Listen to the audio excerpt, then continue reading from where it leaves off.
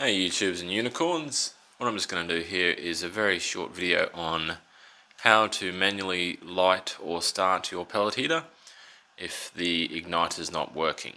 So igniters usually last a couple of years, it just sort of depends, but they do need to be replaced. So eventually you will need to replace the igniter, and this will show you that you can actually start the heater manually to give you sort of heat while you get your igniter replaced or get someone to service it. So all you need to do is basically grab your burn pot and get a handful of pellets out of your hopper in here. So you're just putting a handful in your hopper, in your burn pot. And all you're going to do is you just want to get the fire started. So the exhaust fan will get a fire in burning and keep it burning once it's started, but the hardest part is actually getting it started. So obviously you're going to need something to get the pellets lighted, lit. So have a little blowtorch, but also it kind of helps if you get some liquid or gel fire starter, and just put that on top of the pellets, squirt a bit in, and then give it a little bit of a stir around.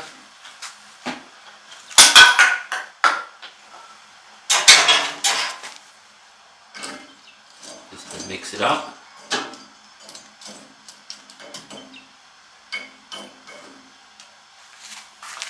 And basically, you want to get the fire big enough or burning strong enough that you shut the door and then switch on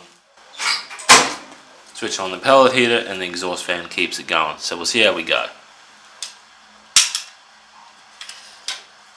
Might help if I've got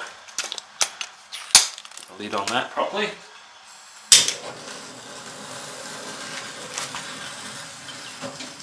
I'm just going to try to get it started, and you've got to get it so it's burning and established, otherwise the exhaust will just blow it out.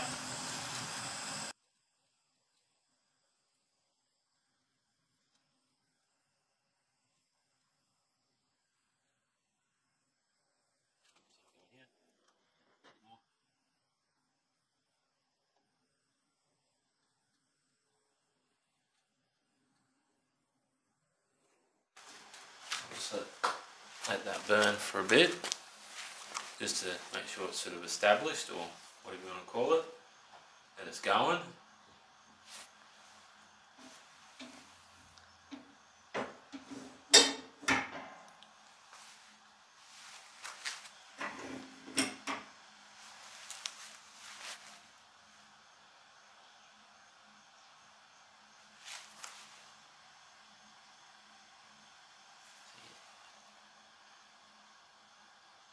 Now I'm just going to see how we go. That does seem to be burning enough for me.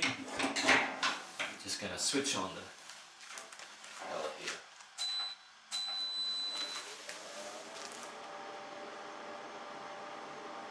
Now you can't really see it, but there is like I think you can just see the flame, ash and that sort of kind. There is a little fire burning in the bottom. So I think I've got enough. I'll just let it run and we'll see if we can see it this way.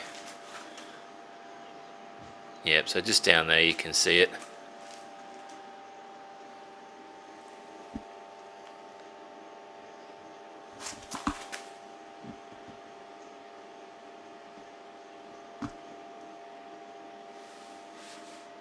And basically I've just connected the igniter on this, so that's not gonna, that won't start the fire, but we'll let this burn and we'll see.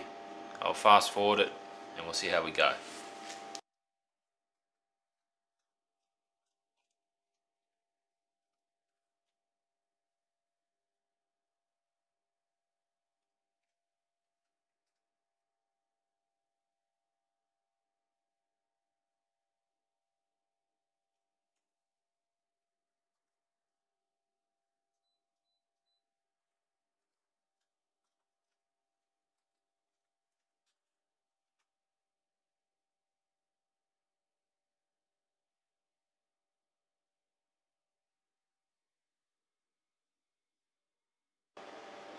So it's just started feeding pellets in now. You can see the fire still going there. I'll let it run for a bit.